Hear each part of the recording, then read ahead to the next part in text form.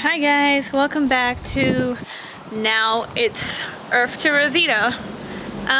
So it's been a couple of months since I uploaded anything to this channel, and I have to let you guys know that I have actually started a new channel that is a daily vlog channel. So I'll link that somewhere on the screen. And yeah, so please go subscribe to that one if you wanted to check out like daily vlogs, me talking about literally anything. It's a fresh new little thing, so I really want to get it going. So cross on over to that channel and subscribe. I honestly don't know what I'm going to talk about today, but I'm just going to go with it, whatever I feel I want to. There's a couple of things that have been on my mind, actually, that I wanted to come back on this channel for. And honestly, like, I think that a couple of things triggered me today, so I don't know if I want to talk about my thoughts on YouTube and how it's kind of, in a way, brainwashing. Just like, you know, anything else. Just like even the television and stuff. So if you wanted to hear my thoughts on that and how I think that works, then leave me a comment. But I think that I feel more inclined to talk about 24-hour positivity mentality and the flaws I see in that kind of attitude. So, as many of you guys know, I'm a Scorpio, so the dark side is kind of like kind of natural to us, I suppose. I'm literally wearing all black right now, and I find that hilarious. Even like sometimes when I decide to color my hair crazy colors, I always want to come back to the black because I think that black just suits me so well. It's kind of like my soul, I guess.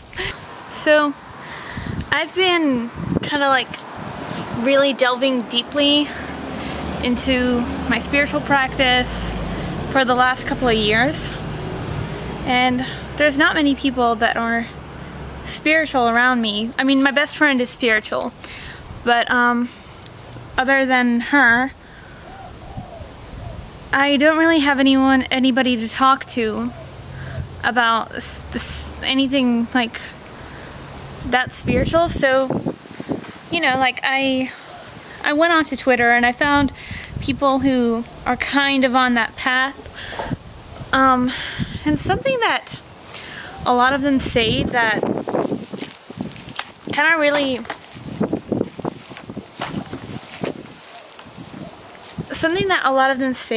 of really, like bothers me, I suppose, is just like this mentality that they have that you always have to be positive. And like, as somebody that has gone through so much trauma and I've had many dark days and stuff, I find that kind of mentality like really flawed and kind of almost toxic in a way. I find it toxic in the sense that it just kind of looks like repression to me. Repression in the sense that, like, you can't avoid sadness. You can't avoid negativity. It's something that is like so vital for growth and like spiritual growth, I think, almost. and that's mainly because of like the concept of yin and yang. The only time that the only time being negative is a bad thing is that when it rules over your whole entire life and there's no positivity left. And I'm not advocating for that kind of attitude at all. I'm not saying, oh, you have to be only one or the other. I suppose that's literally all that I'm trying to say, is that you need to find the balance, a healthy balance of both. You need to understand the duality of it. You need to understand and embrace the duality of yin and yang, and where you need to be positive and where you need to be negative. There are times when you need to go through being sad, and bad vibes only, like good vibes only, bad vibes only, good vibes only is, it just sounds nuts to me. How could you want to have good vibes only? Like, it's not a realistic way of the world, and it's not realistic because there is still a lot of negativity in the world, and I feel like people don't know when to stop with that mentality. I feel like people that have like good vibes only mentality, they're avoiding something that they're avoiding things that they need to work on, or they're avoiding the harsh realities of the world, or both. It could, that's the worst part about it. It could essentially be both. You can't, I just think that you can't reach a truly, purely happy state until you have overcome the dark. And then you get better at, you start to get, when you overcome your trauma, your darkness, that is when I think it's valid to say that you can, like, when you, I don't know how to explain this, so, like, I think that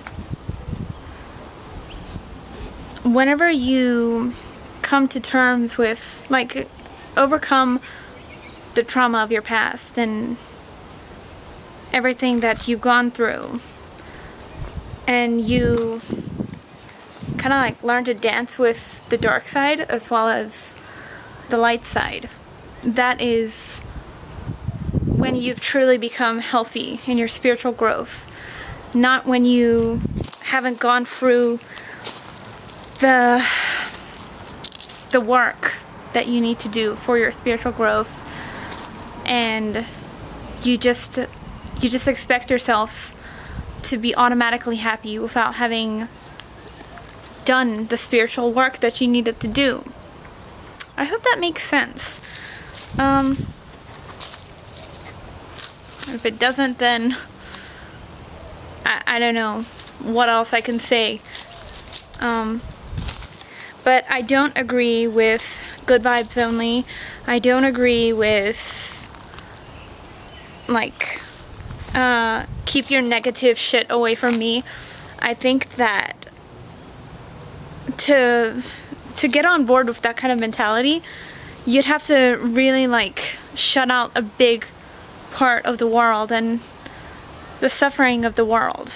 And that level of ignorance, because it is ignorance, is not gonna do anything good for the world.